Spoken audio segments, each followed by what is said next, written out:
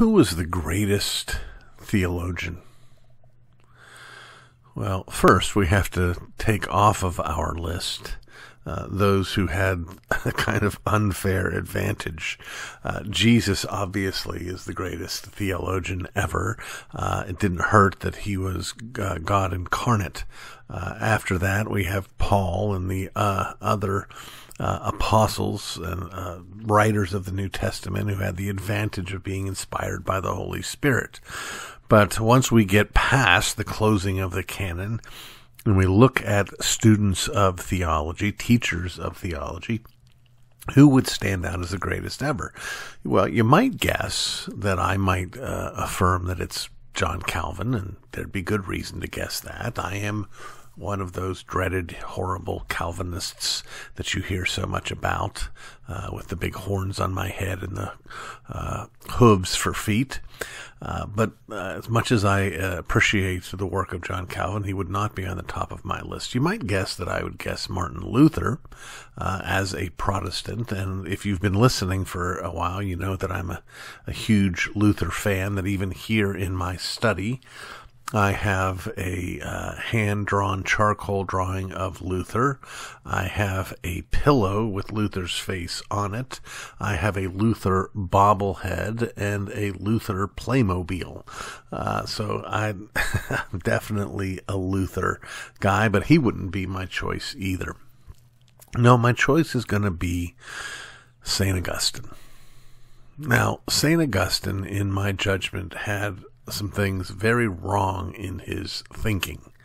But to give you an idea how sound I think he was, I need to take you back to my last semester in seminary. I took an independent study course, and my professor told me I would be given an oral exam. I was assigned to read this 2-volume set, The Basic Writings of Augustine, which is over 1,000 pages total.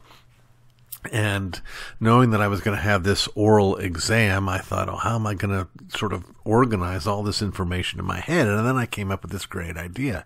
Hey, all I have to do is remember those places where I think Augustine is wrong. There are hardly any of them, but in those places, I'll remember where he's wrong. And then every other question, the right answer, the answer to what did Augustine think about X would be the same thing I think about X. Since I know what I think about X, I don't have to study that or think that up. So I read through those books. I made notes about where I thought he was wrong, and took my oral exam and did just fine. By the way, my professor, maybe some of your favorite theologians, R.C. Sproul,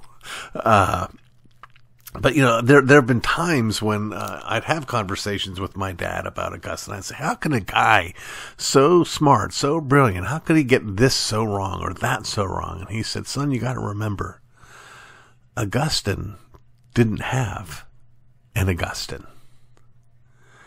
That is, prior to Augustine, there was no theologian that we would put probably in the top 10 in the history of the church to sort of blaze the trail and establish the parameters. Augustine went out on his own. He certainly had the Word of God like everybody else, but he went out and he did an amazing job of establishing some vital and critical truths. He wrote an outstanding defense of the Trinity. He wrote an outstanding defense of God's sovereignty and our salvation. He was profoundly pastoral, and that's such a critical thing for being a sound theologian in my judgment. So he would certainly get my vote for the greatest theologian in the history of the church.